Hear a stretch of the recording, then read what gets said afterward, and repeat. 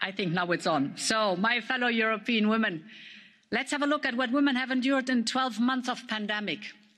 The female doctors and nurses working double shifts for entire weeks and months. The women entrepreneurs who fought back, reinvented their business and pulled out all the stops to save their employees.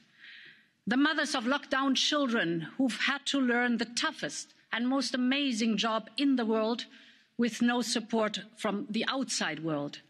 Look at Vice-President Kamala Harris. Look at Prime Minister Jacinda Ardern and what they've done for their country. Look at their grace, professionalism, compassion and resolve. Look at all these amazing women in our families and communities and think again, this day is for them. For the women on the front line and the women in the back office, to the business women and the volunteers, to the mothers, to the daughters, to the unsung heroes of this pandemic. This is your day and this is my thank you to all of you. On Women's Day, I want all European women to know that Europe is at their side. I am on your side. I want Europe to finally become a continent of equal opportunities for men and women. And I know we're not there yet. I know the playing field is not level yet. I know from experience that women have to work twice as hard to get the same salary, the same recognition, or the same leadership position as their male colleagues.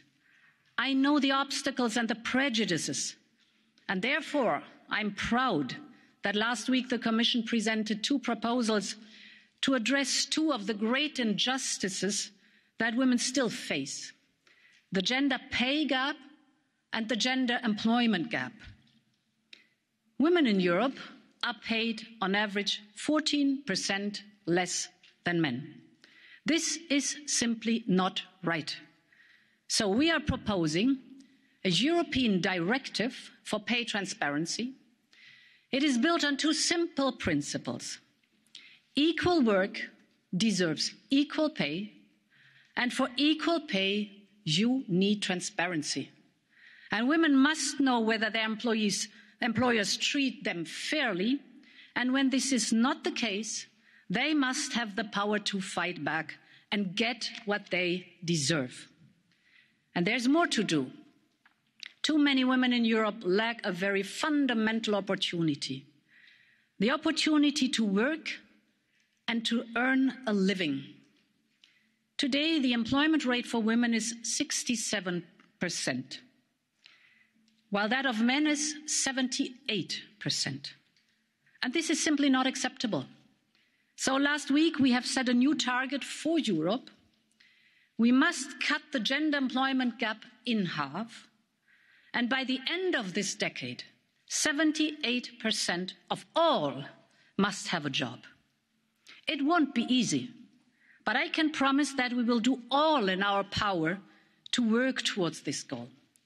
We will strengthen childcare, because no woman or man should have to choose between being a mother or father or having a career.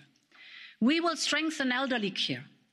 We will invest in quality education for girls and women. We will push for more women in leadership positions in public and private bodies across all economic sectors.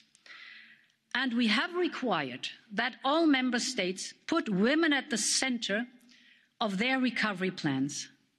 It will only be a true recovery if these plans are for all.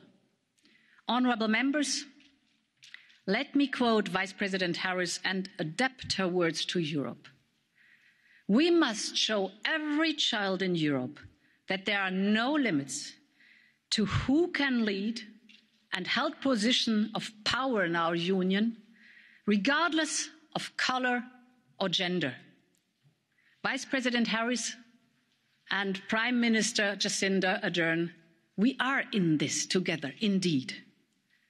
Equality is enshrined in the European Treaty since 1957. It's been a long road, and we will keep walking.